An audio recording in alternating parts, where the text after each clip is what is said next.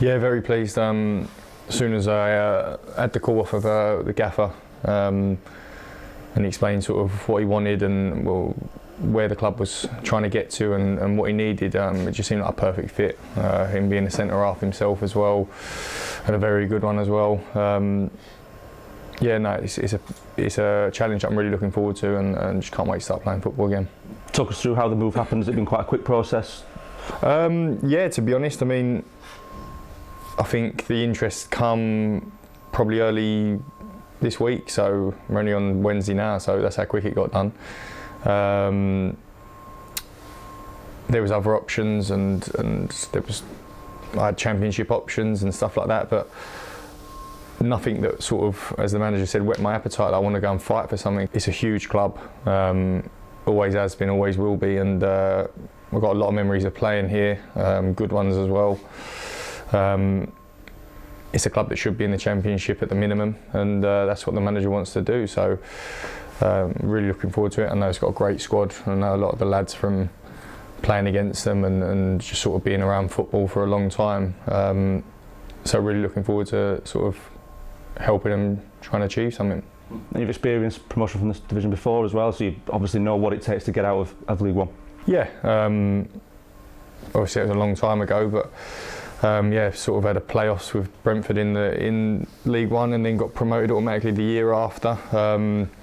It's a tough league, there's no doubt about it, and it's a lot of games. I think we've got 8 in February. We've got big ones as well, so that's what I'm looking forward to. Just playing week after week and play, recover, especially in front of the fans. I think getting 20-odd thousand, and I've been here many a time when it's been bouncing, and it's some atmosphere. I put it up there with sort of the top 3 that I've played in the away journeys, and I'm looking forward to being part of the home team now. Yeah, tell us about your experience playing at Hillsborough. How have you gone on? I think I've done all right, to be fair. I'm not too sure on statistics. I know I've scored a couple here, and I feel like I might have won more than I've lost, to be honest, but it's the past is the past. You can't live on that. So I've got to, for myself, I've got to play and perform well. I haven't played in maybe a month or so, maybe a bit more, and it's just about me getting back to sort of the player that I know I can be, and enjoying it again. And the enjoyment side of it's really a big thing for me, hence why I wanted to come to a club that was doing well and is trying to progress and be better, because there's nothing better than walking into a dressing room where the atmosphere is good and a club that's pushing in the right direction. So as I said, yeah, I'm really excited. Can't wait to get into training tomorrow with the lads and seeing what everyone's about. You mentioned enjoying it. No doubt you'll enjoy playing at Hillsborough with those fans behind you, and full away allocations as well. It must be a big part of the move for you as well. Yeah, as I said, they're a huge club, and again, like Birmingham, another massive club. You've got 2 teams in that city. You've got 2 teams in this city, and I think there's a lot of similarities there. The fans are unbelievable at Birmingham. The fans are unbelievable. I've been told here through my agent, people that I know, and the manager, that it's a real eat, sleep football sort of community, and I noticed that at Birmingham as well. It was very similar.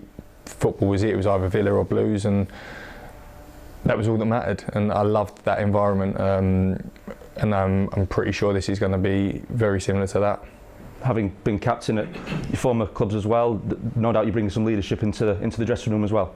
Yeah, I think so. I think I've always, even from a young age, I've always sort of been a leader. I mean, I started in non-league and realised pretty early that them lads were playing to pay their mortgages, so you don't muck about. And that was the best thing for me, the grounding, the expectancy, the not taking anything for granted.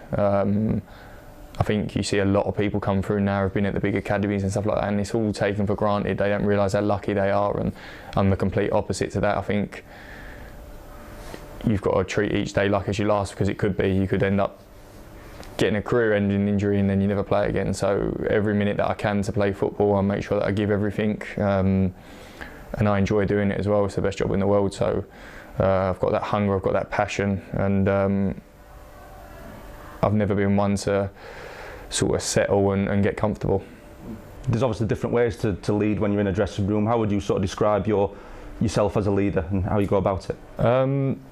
I try and lead by example first and foremost, on the training pitch and around the place. I'm an organiser on the pitch, vocal, but I'm not one to come in and rant and rave at people. I don't think in this day and age that works. Now and again, I always take what I want to do off of somebody who taught me it, Jonathan Douglas, and he was one that was in the training ground, wouldn't speak often, or in the changing room rather, wouldn't speak often, but when he spoke he paid attention and it held substance and it stuck with you, and it was the right information at the right time.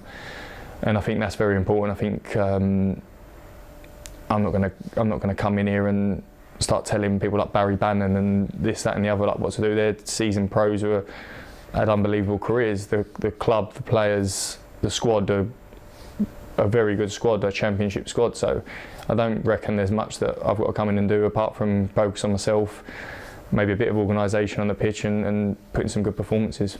You mentioned Barry Bannon there. Looking forward to meeting him and the rest of the lads tomorrow. Yeah, especially a lot of the lads. I think I was with Jack Hunt years and years ago at Grays Athletic on loan. When I was 16, so I don't know how old he would have been. Obviously know a lot of the lads from playing against them. Side I was at Brentford with. So yeah, looking forward to meeting the lads and getting involved and sort of seeing where we can take it. A big game on Saturday, Ipswich at Hillsborough.